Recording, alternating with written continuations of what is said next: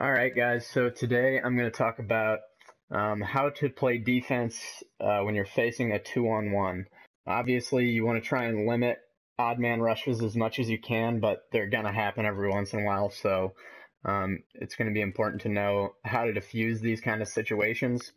And the first part of playing defense on a 2-on-1 is just being there. A 2-on-1 is obviously a lot better than a 2-on-0. So here I'm anticipating the puck is on the left side, so I don't need to pinch in. If anyone's going to pinch in, it's going to be my left defenseman. I'm on the right side here. So I'm just anticipating that my left defenseman will pinch in, and the other team will still be able to break the puck out. If I don't anticipate this, it's going to be a 2-on-0 breakaway. So the first thing I'm going to do is I'm going to race back and make sure that I don't let either of these guys behind me. What I do is I race back, get in the middle of them, and turn around. That's going to ensure that my stick is in the passing lane, and I'm not going to commit too hard to either guy. So one thing I see a lot of guys do that results in goals is they commit 100% to one guy or the other. You do not want to do that. If I just go straight for the puck carrier right now, that's going to leave the pass wide open and it's going to be a goal. If I just play the pass 100%, then the guy with the puck is just going to walk right in and score. So I'm just going to stay right in the middle of them. And these guys actually do a smart thing. They make the early pass. That's going to make my job a lot harder. So if they just wait until the last second to make the pass, odds are I'm going to have time to get myself in good position and prevent the play. So they make the early pass. That forces me to kind of lean back over to the other side. And now I know that they're probably going to pass that puck right back over. So what I do is I lay down, and I'm able to get my stick in that lane right there and shut down the 2-on-1. Here again, I'm anticipating that puck's at the blue line. A lot of times you just want to back up your defenseman in case he turns the puck over, which is what happens here. So once again, just get myself in position, turn around, get in between them. And these guys had already kind of seen that I was pretty good at covering the pass on a 2-on-1 earlier. So I kind of suspected that this guy was just going to hold on to the puck. And also, when playing defense on a 2-on-1, you want to see what kind of back checking you have. So my left defenseman and my left winger are pretty close to being able to back check the pass. So right now I'm going to worry more about the puck carrier since I think the pass is at least somewhat covered. So I just want to do my job, play my position, and prevent this guy from just walking in, which I do. And as I suspected, he was planning on holding on to the puck the whole time. Here again, look where I'm positioned right in the middle of these guys. And once again, they make that early pass. That forces me to swing back over. And I'm just going to lie down again.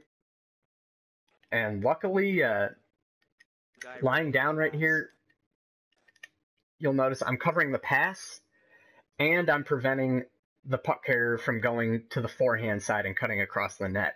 So the goalie knows the puck carrier only has one option. All he can do is go backhand, or go to the glove side, rather. And he tries to go forehand on the glove side, and I snuff that out. Right here, same idea, skate back, turn around, get in the middle of him. And right here, I kind of tried to bait the puck carrier into making the pass. So I play a little closer to him, and I sort of swung over to the right like I was going to attack him, and then watch, I swing back to the left. So I basically baited him into making the play that I wanted to, and that's a thing that I do pretty often on 2-on-1s. So here again, get in the middle of them, they make that early pass, smart. I fade over towards the puck carrier, and then I swing back.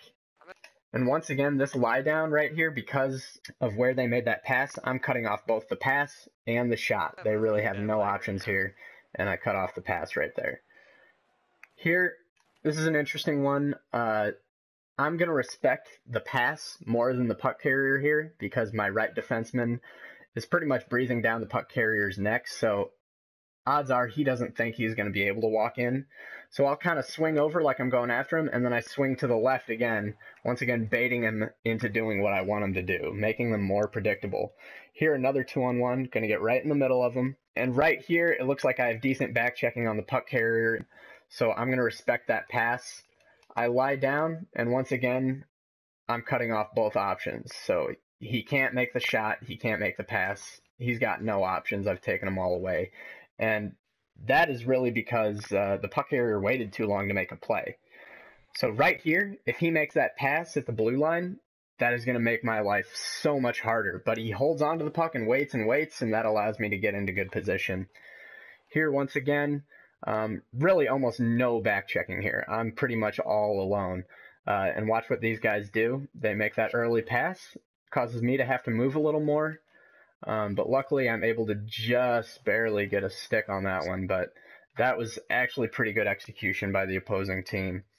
So anyway, that's my thoughts on playing 2-on-1s. I think it's one of my better strengths on defense, and I actually enjoy playing 2-on-1s.